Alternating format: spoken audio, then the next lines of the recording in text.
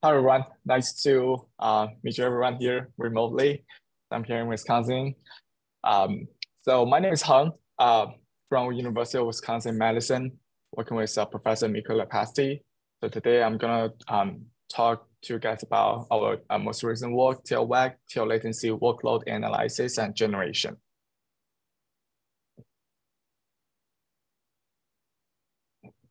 Okay. Yeah, so during this talk, I'll give a little bit introduction and background about tail latency, the performance metrics, some of the problems and challenges we're facing, and then talk about the main work TailWAG, how we do the workload analysis, how we do generation and validation, and after that we have a case study right before conclusion. So I'm pretty sure people already heard enough about how how important are these buzzwords, cloud computing, data center, supercomputers, and of course HPC. That's the topic. But then combining with the workload, like machine learning, AI, and of more traditional scientific calculations or web services. There are different metrics being used for evaluating a system. For several workloads, today I just want to focus about the latency and throughput instead of the other things such as powers and energy. If we record the mean service latency from an application and transfer the distribution graph into cumulative distribution, you can see so here I have two applications. One is called Shore, one is called Silo. They're running a certain load. Here, the main goal I'm trying to show that is within the collected data, which is underlying the blue region, the mean latency and the gap between the mean latency and then the tail latency could be much could be very big. For example, the Shore one, the 99% tail of all the service request could be 6 times more than the mean latency. Being a single user, they might think, yeah, it's fine as long as my request is not the 99% tail, I'll be happy. But that's not the case in real life. In real life, both mean latency and tail latency should be representative to a system performance. As I mentioned now, we have services scale. We have multiple layers of application. Just being a single user, you thought you're sending one request to the server, but you end up by using multiple tiers of nodes. And then, for example, if the one slower latency, slower request are contributed to the whole request, then you have to wait for all of them to come back. The key point is to show the tail latency is more pronounced than the user can imagine, and it's usually behind the wall. Now let's talk about what could make tail latency goes bad and where are they coming from. So it started with me trying to figuring out how to improve server performance, but then one of the tricks people are using is increase the priority for a server request. But then I run into a strange problem here that I have a better mean latency, which is the green dots on the bottom. And then for the round trip, there's unusual spikes that are happening every second, which is labeled in the red dots. And then for the digging, maybe days or weeks, then I figure out, because I try to have a better performance using the real-time scheduler, a higher priority, either FIFO or round robin. But then I omit the details that Linux kernel by default only allows 95% of the CPU time can be used to this kind of task. The reason is for safety, so you can't overpush it. You can allow other system thread to be run in those 5% time. Sure, I can just erase that and then let the system to let the server application to use all of my CPU time. But it could be dangerous, and you as a server provider, you don't really want the application to have this behavior. Furthermore, since we already talked about a server system, there are hardware interrupts coming with it.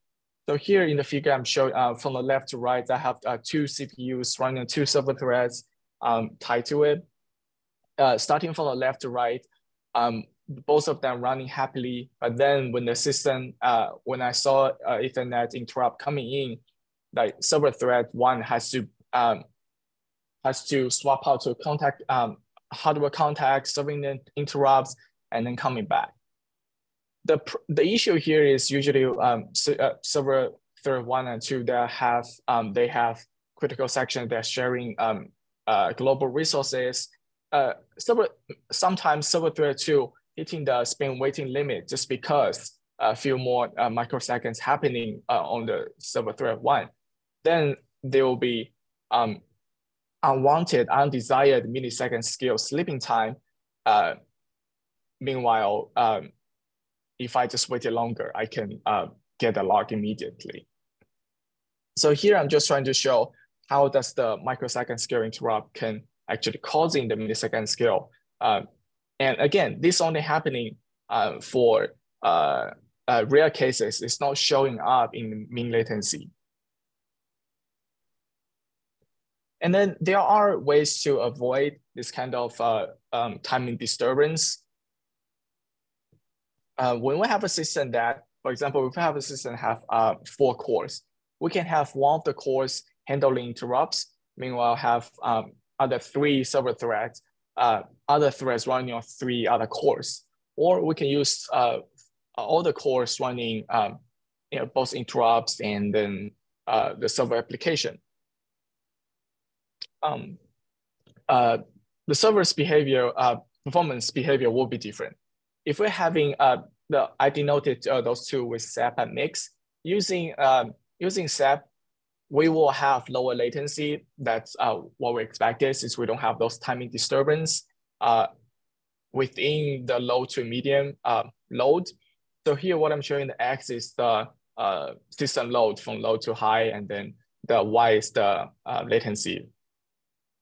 So green line means the mean latency of all the requests. Red line means the 99 percentile. On the other hand, if I have the dotted lines presenting the mix where I have 4 server threads, we expect to having higher throughput. That's what you want, but you have lower 99 percentile latency before the threshold. That's normal. We have a trade-off question to ask and answer. Do we want better latency or better throughput? As you can imagine, there are more than 2 of the cases I just mentioned to tuning the system, figuring out, can we have a better latency? How does this kind of timing disturbance happens? Trying to look into this question easier and understand what's going on behind it, and extract the to bring up to higher abstract level. That's the main motivation to our work. But we're trying to the TailWAG, tail latency workload analysis and generation. We're trying to the 2 part. For the analysis part, we're trying to identify the problem and challenges when you're running some application, and then extract them to using set of parameters representing the original workload. And of course, there might be some tuning, and then using a generated workload, we'll try to do early stage design exploration on a system that might not be there. So I'll just talk about the introduction, some of the backgrounds, and then I give you an workflow of the system. Now I'm going to step into details, talk about how do we do the analysis, generation, validation, and then case study. So first, analysis. I talk about extracting the information from the system and then parameterize them. How many parameters do we need? Well, we need 3. But how do we approach that? Let me step back and talk about the prior work, the application that we're using as a baseline to study, which is called TailWAG.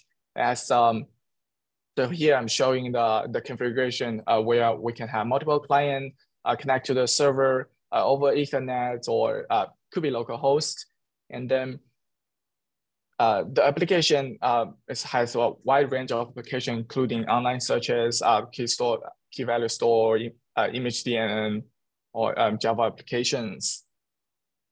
So, but the work we are doing here does not limited to TailWAG. Could be applied to other workload as well.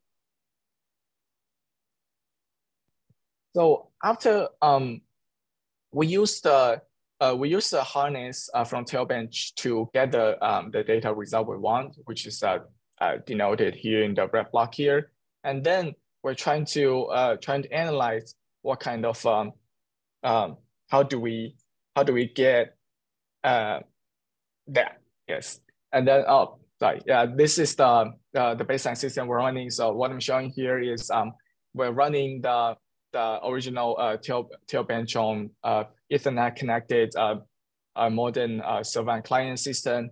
We're only using we're not using FMT. We disable the deep sleep state, making sure there's no latency on those behaviors. So from the then we are moving to the data we collected. So similarly, this is the distribution graph I showed earlier. But now it's really it's not that easy. It's not intuitive to see what kind of distribution it is. Is it? But then if we transfer that to a power density function, it's more easy to identify that. Oh yeah, it looks like a norm, like a Gaussian distribution or norm distribution. And then in the graph, I'm also showing the mean latency 95 percentile and 99 percentile. And the blue dot, the blue curve right here, just showing the density function. But what can we do with it? Then we use a Python package, SciPy. It provided the stats analysis tools that we can get the mean, we can get the variance, and we can we can use the priority function to do the curve fitting that will speed out what would be the best curve describe the data we collected, denoted as the blue line.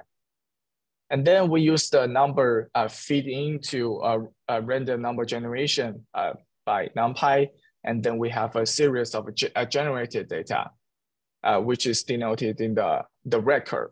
So here I'm showing is that by just using one pair of the mean and variance, we can get a pretty decent coverage of the data from native machine. And again, right now this is only happening in Python. It's just to making sure that the mean and the variance we're getting are close enough. If we switch to the second application that I showed earlier, again, using power density function, that the shore, then you will kind of, and then if we apply the same method, just feeding to the Python for one iteration, we have a curve like this. Doesn't look very good because even by human eyes, you can tell, oh, we have three different local distribution. Why do you just use one? And of course, it's easier to extend if we. So naturally, we crop the data into multiple regions and try to use more than one distribution to describe the data we collected. So here in this case, 2 is not enough, and then we settle down with using three distribution covering the spikes and then the middle here, and then we have a smaller distribution here. We also want it to be covered by our parameters. So here, using one distribution is not enough for some applications, and then hopefully during this, it makes sense that some application that we're using one, for example, the one I show on the top. So yeah, sorry, step back here. This is all the 8 application from the TailBench paper that we're trying to study in the TailWAG. The silo is the one I showed earlier using single distribution, and then short is the one using 3 distribution on the second row. And then similarly, the applications on the top, for example, mastery and image DNA, using mostly one distribution will be covering most of the data points. And then the one on the bottom, for example, ZIPN bottom left, that you will want a wider distribution coverage. And then for Moses, we have 3 of them, but they're closer to each other. The Sphinx will be one wider distribution coverage. Now, remember, one of the goal is to understand how do we have better throughput or better latency. And then there are more than just one single thread performance. When we're scaling up, so now we have 3 application picked, and then we're trying to see how does the performance behave when we have multiple threads.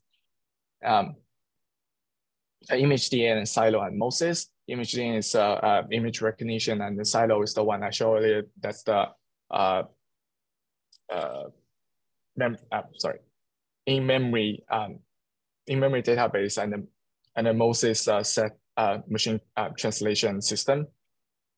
So here in the figure, again, from the x-axis are the load, the system load from low to high, and then 3 different colors means here means using 1 thread, using 2 threads, or using 4 threads. Application image DNA are scaling better than linear when I have more than 1 thread. That's because for this kind of application, when you have multiple threads, they can actually encountering the rare spikes, and then because client doesn't really send it doesn't send the request consistently, and then using more threads can will be better handling those kind of cases. For the application in the middle silo, we have Western linear scaling, and it's due to the critical section related to the TCP stack when we're receiving and sending out requests. The third application I'm showing here also has scalability problem, but due to different reasons. In the Moses actually is coming from the memory bottleneck, which is reported in the original paper too. So here, the goal here is to saying now we understand to explore the thread scaling, we need a second parameter that is describing the critical section. Now, similar to the previous one, is related to the network configuration, where you have a network activities relating to running the server client workload. Here, what I'm showing here is 95% tell, but the comparison I made between having the interrupt running on the same core servers or not, denoting as a mix of SAP. For some application, you will have a bigger gap between them, so I'm showing on the left. And then for some application, it does not, it's almost the same. The reasoning is behind, the reasoning is coming from the first parameter, which is the service distribution. For silo, we will have a very narrow distribution, and then the average latency is much smaller. And then for ZIPN, where I already have a wider distribution, and excuse me. But this kind of application is more robust to to system timing disturbance. By doing this, we introduce the third parameter, which is the timing disturbance. It could be, in this case, it's coming from the Ethernet behavior, and it could be also be the real-time scheduler, the issue I mentioned earlier. Now I have covered how do we use this setup to analyze different workloads and get intuitions on why does the system or why does the application behaves different, and then try to extract the timing behavior. And then using the timing behavior, we can do workload generation. And then of course I'm going to validate it against the real data. So now I covered how we get the information from the three parameters. Then we can assemble them into assemble them into our workload, which is using less than 30 lines of code. So as I'm showing on the right, I just refreshing our memory. I talked about the three different three different sets of parameters that within each of loop, the C++ loop will go through representing one query. Then we will have the service, the main service time distribution. Since we're having different, it could be falling into different distribution. This depends on the possibility. And then we will have a critical section before and after, representing when you're sending requests and then receiving a request. And then you can also have any timing disturbance within for the system. So 30 lines of code doesn't really seem like a lot, and then it's really hard to believe that we can just use this to represent many lines of code, the real-time the real-world system applications. So here, the first validation we're doing is against the single-threaded application for single-threaded setup for all the application. Similarly, I'm using the same coloring, meaning the green lines are the mean latency, the blue curves are the 95th percentile, red curves are 99th percentile, and then the comparison we're making is the solid lines, which are native machine experiments and what we collected, and then dotted data are the data are using the parameters generated, and then using the workload generated, and what will be the performance looks like. So you can see most of the application, the solid lines are the dotted lines are overlapping with each other, which means we do a pretty good job, except from SpecJBB. The reasoning being there are some background activities with Java JV, and that's we are not captured very well for from TailWAG. So yeah, we can use a set of just so here this is a single threads only the main distribution. We can mimic the latency and throughput performance.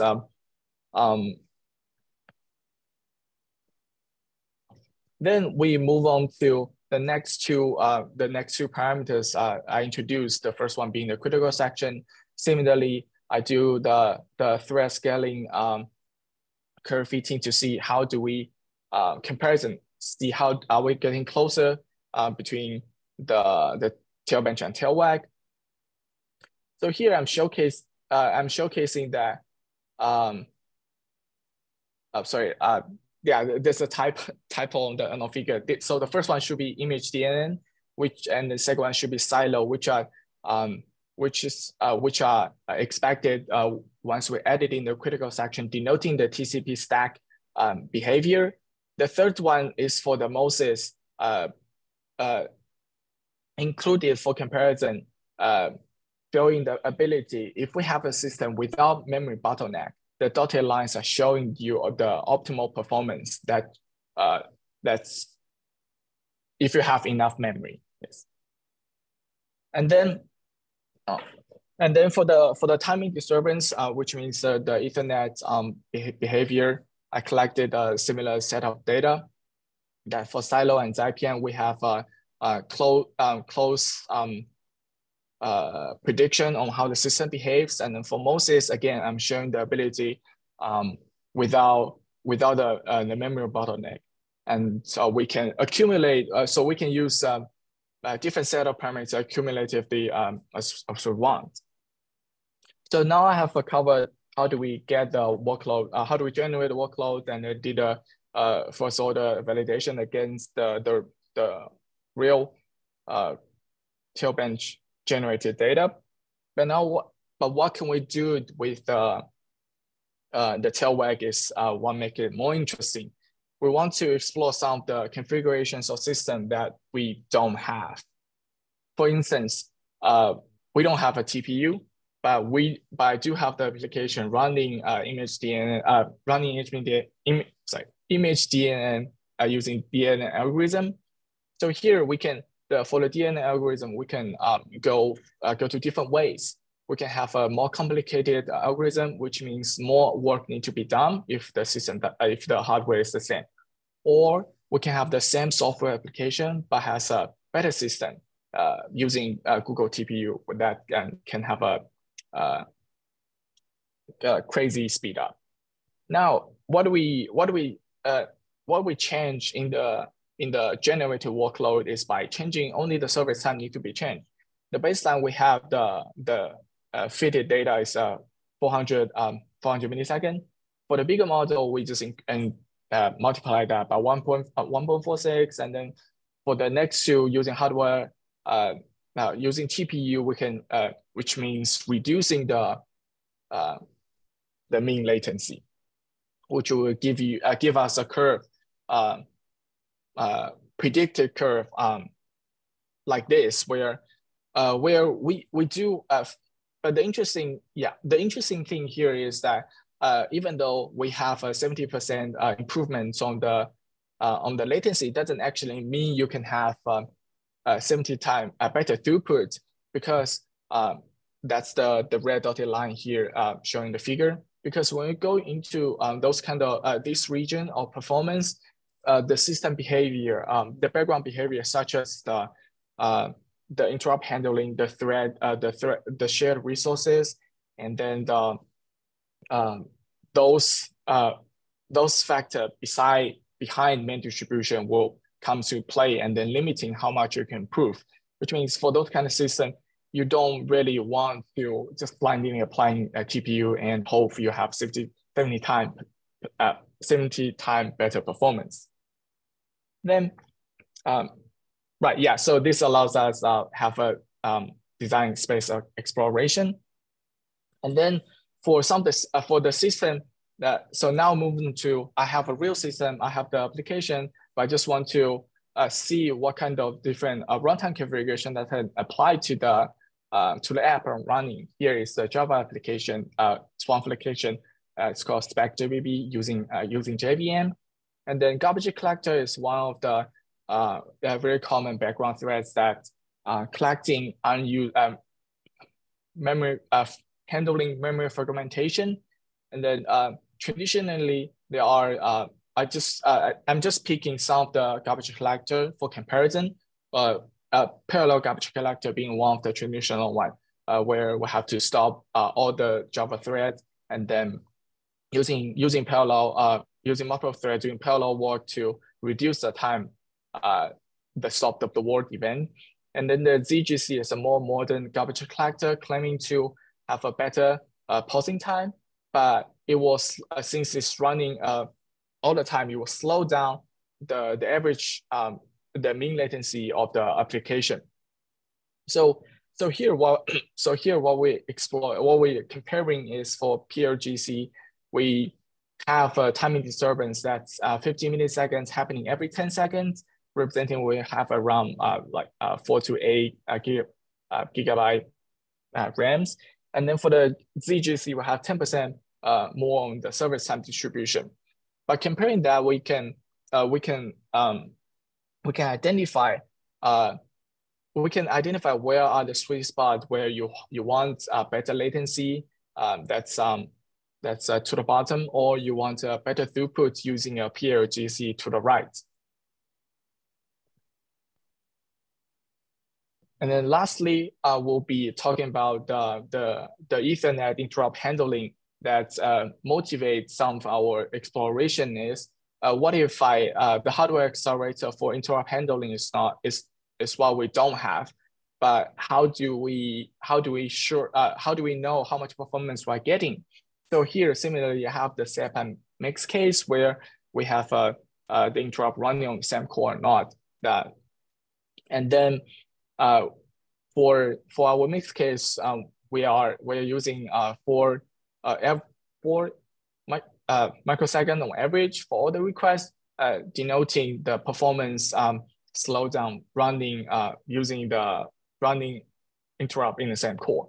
And then we have a predicted hardware accelerator case where if we reduce the time by 80%, now we only have sorry, not 80%, but reduce down to 0.5 microsecond. What be the performance looks like?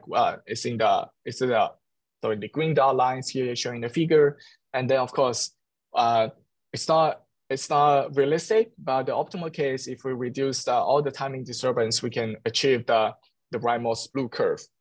So this will be the hardware case that doesn't exist, but it's worth the interest. Now it makes sense. It was the interest to invest it. So now finishing up, I want to conclude our work here. Hopefully, during this talk, I've been covered what are the challenges, and then the metrics or the server workloads are being latency and throughput. Both of them are important, and then trying to balance them are difficult. And using TailWAG, we can have easy and fast, repeatable analyze and generation workflow that's using less than 30 lines of code. And then we did validate against a real workload, and then we can repeat the behavior, and it's not, the analysis is not rely on the hardware system. Thank you. Thank you very much. Applause was here from the audience. Is there any question from the audience? Oh, there's one question. Oh, that micro doesn't work. He can't hear you from that one. Hi. So I have one question. So you mentioned doing this sort of interrupt handling. I think on page or slide 8. I was just kind of curious, like, so have you also considered the polling approach? Yeah, exactly. Yeah, exactly. That's the one. Yeah. Okay. Page 8, or the previous one where you're showing the previous one. Oh, okay. Yeah, the one that you just had. Yeah, this one. Yes. So yes, I know for data plane processing, like Intel has this library, DPDK, right? DPDK, so they use a polling approach. Right. That's also similar. Like they pin it to one core to handle the Ethernet coming in, but the idea is like you don't get that overhead from running the interrupt service routine. Right. Yes. When the Ethernet packet comes in. So I was wondering if you have like numbers on the polling approach. Oh, we don't have the numbers on that specific method, but what I can that will be actually similar to what I'm showing here, the SEP case. Yes, the SEP case still having the interrupt handling, but those are a dedicated core. So dedicated core is the main issue we're trying to avoid.